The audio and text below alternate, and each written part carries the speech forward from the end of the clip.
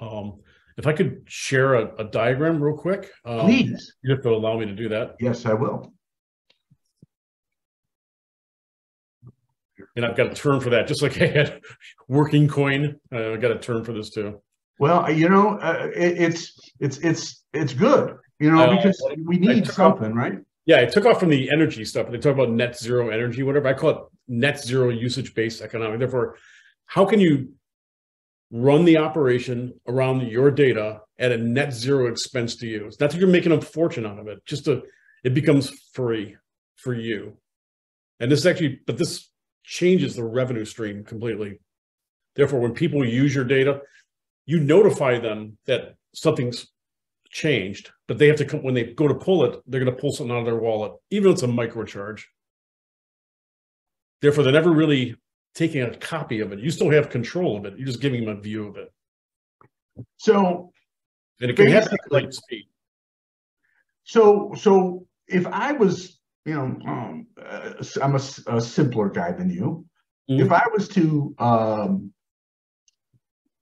me, and if I was, you know, I live in Chicago, right? Mm-hmm. And I want to go to Des Moines, which mm-hmm. is west.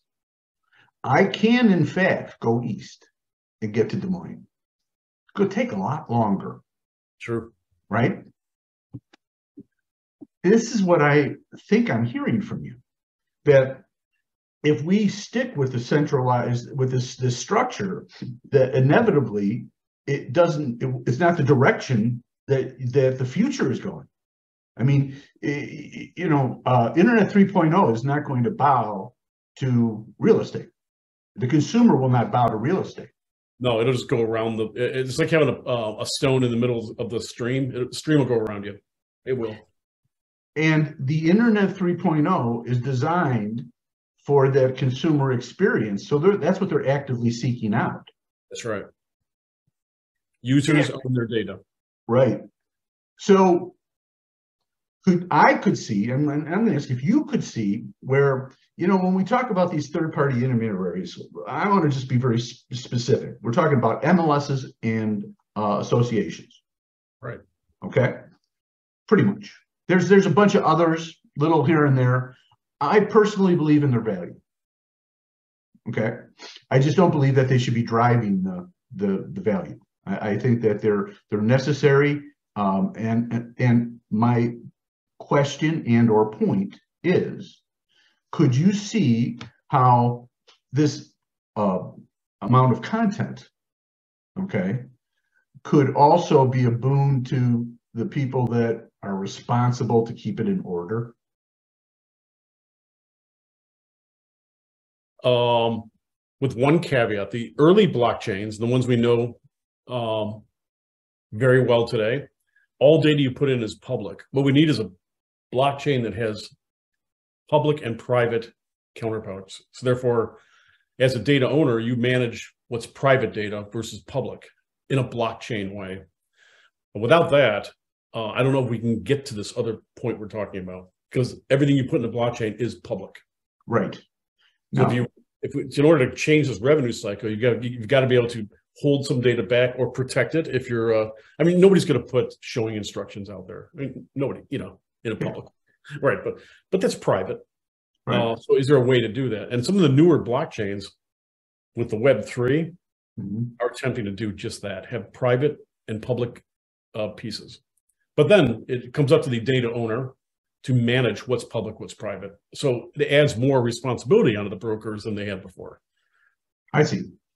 And not necessarily with direction either. Right. Which is, I hate to refer back to other diagrams. Maybe briefly hit another diagram real quick. Yeah. Okay. So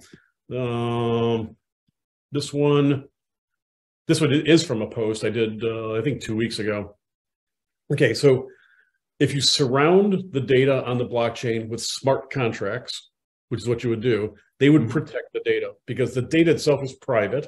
And only through the smart contract can you get access to it. So who would publish these smart contracts?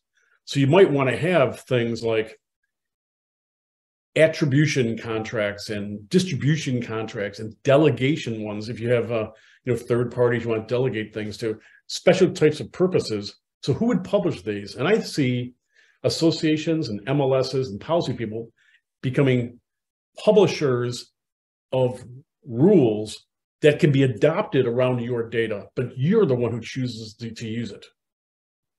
To a degree, I think Emira does that, or they're trying to. In a centralized way, right? But not in a blockchain. Right. So it's the same thing you would have centralized, where they have those rules, but they'd publish it as just the rule part, not the data part. You own the data, use their rules around your data in the blockchain. So let me throw a hypothetical out to you. I mean, this is, you're really giving me a lot of great information. And you know what, Mark, the thing we can do follow-ups on this. who knows what's going to happen. Yeah, I've been thinking about the topic since about 2017 or so.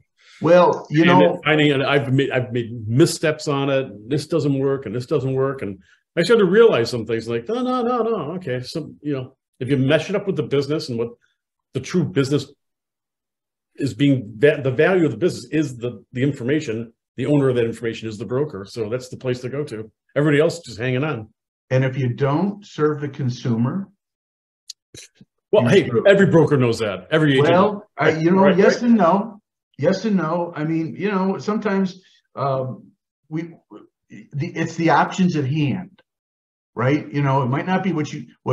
Sometimes you don't know your options, and I think this is exactly what you're doing for me, because Mark, you come from a lot of credibility, all right, and I'm just an old fart from Chicago, and when I kind of picked a fight about this, everybody poo-pooed me because they're like, no, we got this. And I don't see it that way.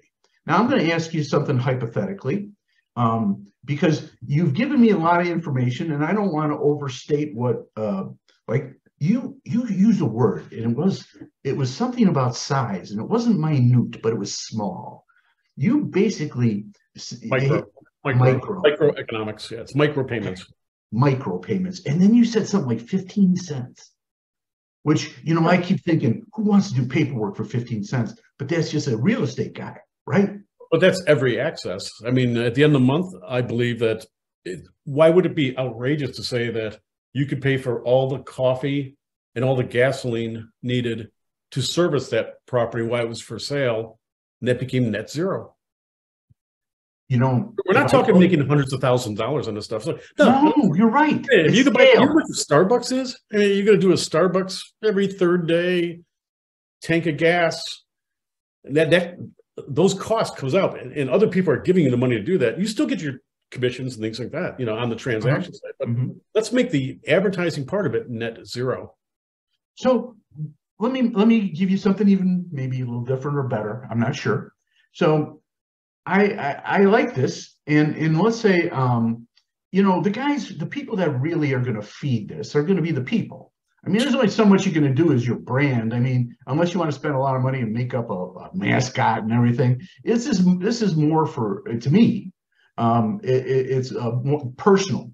I mean, you're going to have your higher level branding and everything, but once again, I'm coming at it as a practitioner, but as a broker owner too. So knowing that everyone has to make their money. So what if I, taking that, assumption, and hell, I'm from Chicago. How long would it take me to find out who's really putting the most up there and out there? Yeah. Now, professionals know. Right. I'm sorry, they just do. Right. So let's just say that I like this entity, this real estate channel, to be owned by the people that are fueling the fire, right? Yeah. Okay. Yeah. Could I take 100 of them right now, right, and give them ownership through blockchain so that they could share in the revenue that was that was coming out of there? Another portion of it could go to the communities that are real estate oriented, but they're not in our mainframe, kind of. You know what I'm talking about? Mm-hmm. because I want to give you a very specific example. Chicago, as you know, has had some challenges with safety, what we all know in the industry is that real estate is a great source of revenue. All right, and that's what this is about. Clearly, right? I mean, the big guys know that. Well, yes, they do. Yeah. And brokers generate all that revenue. That's right. And before, the technology was not there. I mean, think about this. You had to be centralized. You had to. Right. But now, that's just like, somebody double charging you. That's kind of the way I look at it. And now, efficiency works its way out of the system because it always does in a free market. Efficiency, yes, it does. Will always rule as long as there's a way to do it. Right. So I'm going to ask you about a way.